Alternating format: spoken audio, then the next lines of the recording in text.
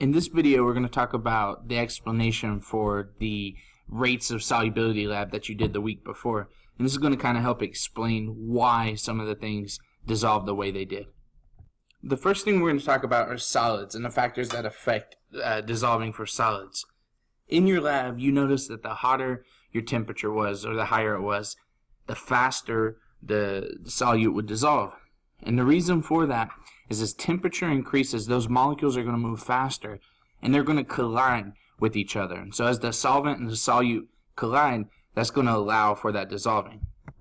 You saw this whenever you put the food coloring or the sugar cube in the water and you watched it spread quickly. And so again, the reason for that is as those water molecules are moving faster, they're going to allow for more collisions, which is going to increase the rate of dissolving. So higher temperature, faster dissolving for solids. And you've already seen this before with the solubility curve, but you notice for all the substances here, as temperature increases, their solubilities are going to increase as well. So it's not just the rate of dissolving, but also the amount that you can dissolve is going to increase as well.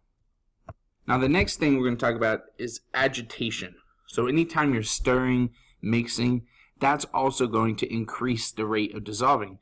And the reason for this is when you're stirring or mixing, you're bringing those solvent particles in contact with the solute. Best way you can think about this is if you've ever made Kool-Aid or sweet tea before, whenever you add your sugar, first thing you do is you stir it, and that helps it dissolve quicker. If you don't stir it, the sugar will still dissolve, it's just going to take a lot longer for that to happen. So stirring is going to allow those particles to, again, to interact with each other and allow for faster dissolving. The last thing that has an effect on solubility for solids is going to be surface area. Now, when we crush something, we're increasing the surface area of the solute.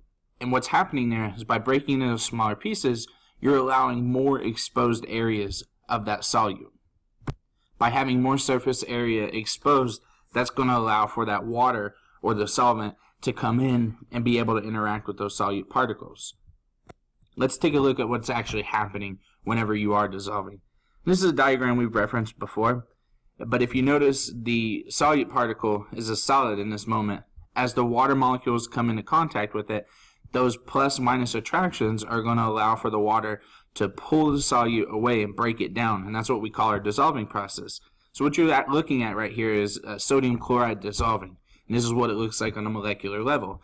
So by exposing that middle area, we allow for more solvent-solute interactions. You can see here with the sugar cube, as we've colored marker on all sides, well, as soon as we break it, all these white areas are the new exposed areas. All the red is still there, but by breaking it down, we're increasing surface area. Here's one more look at that. In the picture on the left, you've got the solute all clumped together in the solid state, and then on the right, as we break it apart and decrease or increase that surface area, we're allowing the water molecules or the solvent to come within the solute, and that's going to help interact. So you got to remember that dissolving is happening on the surface, and so by breaking that down, you're allowing for more surface area, and then that's going to be faster dissolving. So remember, the three things that have an effect for solids are going to be temperature, agitation, and surface area. As temperature increases, the rate of dissolution for solids is going to increase. As you stir, as you mix, that's going to allow for solids to dissolve faster. And then the last one, increasing surface area, is going to increase the speed of dissolving. Now for the next things we're going to talk about, this is factors affecting solubility of a gas. And if you notice, they're a little bit different than the way solids behave, so it's important to make note of how they're different. And the first way is temperature. If you look at the graph on the right, you can already see for the solubility curves that this is different than what we've seen on the other graphs. For all four substances here, as temperature increases, the solubility is actually going to decrease. Now to understand this, we got to think back to the beginning of the year and what we know about gas molecules. Compared to a solid, gas molecules are moving much faster. The solid's just vibrating in place, but the gas is moving all over the place. Now, as we increase the temperature, those gas molecules are going to move faster. And if they move too fast, they're going to actually be able to escape the solution. And so when they leave the solution, they're no longer dissolved. So as you increase temperature, those molecules move faster and they're able to leave. Think about soda. Carbonated soft drinks are more bubbly if you store them in a refrigerator, because what you're doing is you're lowering the temperature, you're lowering the speed of that molecule, and it allows it to stay within the soda. On a hot day, if you leave your soda out, it ends up going flat because the carbonation is a result, or leaving is a result of the temperature increasing, which allows those molecules to escape from going too fast. Now, the final thing we're going to talk about in this video is pressure. For gases, the higher the pressure, the more soluble the gas is.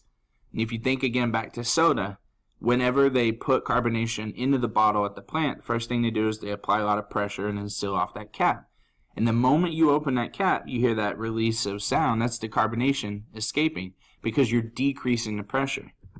So if we look at this picture here, pressure is going to force those gas particles into the spaces between the liquid particles. More pressure means more dissolved gas. If we're not increasing the pressure enough, then those gas molecules are actually going to be able to escape. So remember, for gases, the higher the pressure, the more soluble it is, or the more dissolved it actually is. Again, just think about soda. As you open it, the CO2 is going to escape because it's no longer underneath that pressure. So there's nothing holding those molecules in. The last thing you want to note is pressure has no effect on a solid. Since those particles are already close together, we can't really combine them any closer. So for pressure, we need to remember it only has an effect on gases. It does not affect solids.